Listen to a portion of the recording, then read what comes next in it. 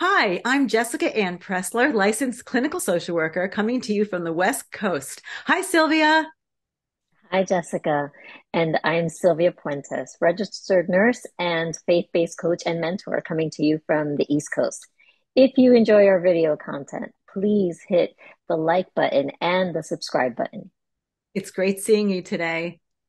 It's great seeing you. So, Friday. today we're talking about mental health and the holidays. And we're going to discuss stress and depression and anxiety and SAD, seasonal affective disorder, today. Yes, yes. So, um, we definitely know that stress and anxiety and depression, unfortunately, can be a big part of the holidays and sometimes even take away from, the celebration part of it. Um, what would you say are some of the triggers for this? Well, we have financial pressures.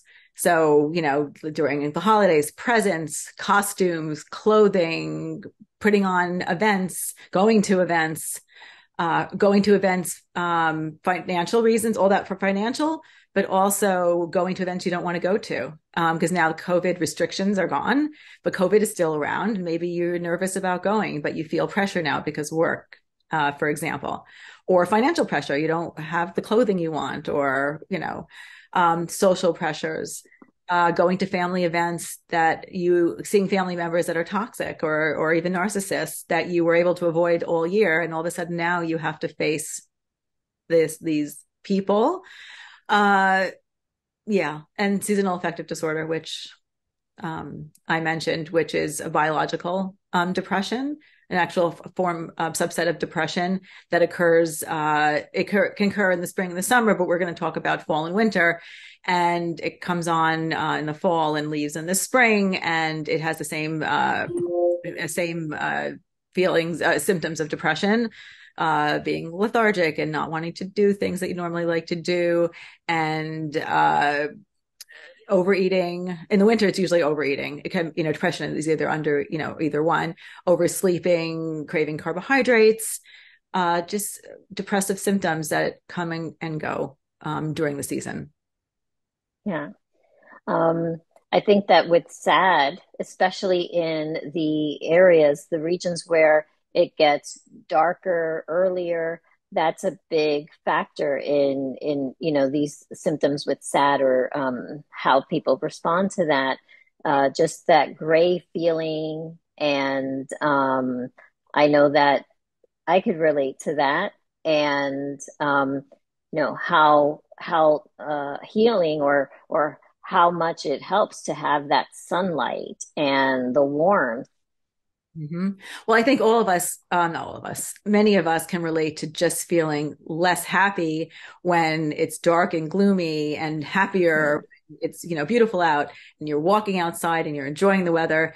But with people with SAD, it's actually biological. And although it does occur more during in the northern regions, as you pointed out, when it is dark and gloomy in the winter.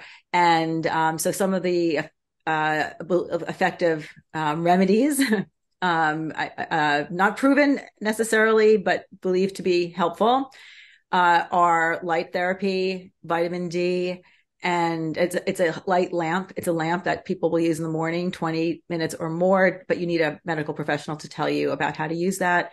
And also cognitive therapy, helping you reframe and how you think of things, and SSRIs, medication, antidepressants, and also one particular one the FDA approved as being preventative to take before it starts, before SAD begins in the fall, and if it's the fall winter one, and that is Wellbutrin or bupropion. And these are all remedies that is believed to work, but I guess a person would need to know they have it, and they would need to have it for 2 years or more. right. In order for the diagnosis to be given. So financial stressors and that, the anxiety and the depression, what are some things that can be done to basically lessen or, combat all of those feelings. Well, financially, you have to be able to know what you not to try not to do things that you just can't do. You just can't afford. And there are alternatives. Let's just say with presents, making a present, or come over and I'll make dinner for you as your present. Or I mean, there's creative things you can do to make someone happy, giving, and realize that it's a societal thing, and maybe the person you're giving it to, it doesn't really care that it's an expensive present, Mhm. but know your limitations so you don't become stressed with overspending. With stressors, let's just say you go to a family event and there's a toxic person there that you've able to avoid all year and now have to face. Try to take some control of the situation by either limiting your time at the event, like I'm going to come to Thanksgiving, but I can only come for dessert. Or when you're there, try very much to have emotional boundaries and not engage in the stuff. And maybe spend time talking to Susan in the corner and not so much next to Joe, the toxic person. Or be mindful of your feelings, understand, hopefully mindful ahead of time, or mindful when it's happening, and try to do good self-care for yourself. Yes. Self-care for me would be having moments. Let's just say you're about to go to this event, so let me take a walk before I go with my puppies. What self-care look like for you?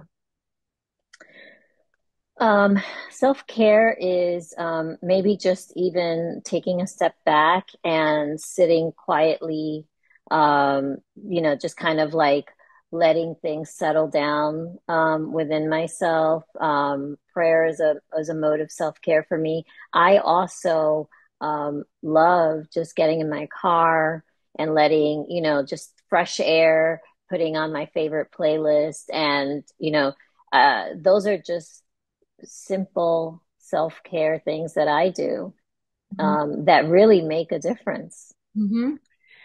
Right. And find things that you enjoy. If you like going out with friends, or you like um anything that you learn about yourself, massage, or a hot bath, or meditation, or yoga, or Yeah, just something that, so before you go to a stressful occasion or event, you're taking care of yourself. So it's easier to handle. yeah, And no one should, absolutely. and not to do things alone. If you're feeling depressed or anxiety ridden, or that you can talk to a friend or a professional person, either faith-based, or a life coach, or a psychotherapist, or a psychiatrist, that you don't feel like you have to do this alone. And there should be no shame. Should be, I don't want to use the same word, but there's no shame in feeling anything at all. There's no right or wrong feeling. And if you talk to the right people who, that would be supportive, you would have support. Yes, absolutely.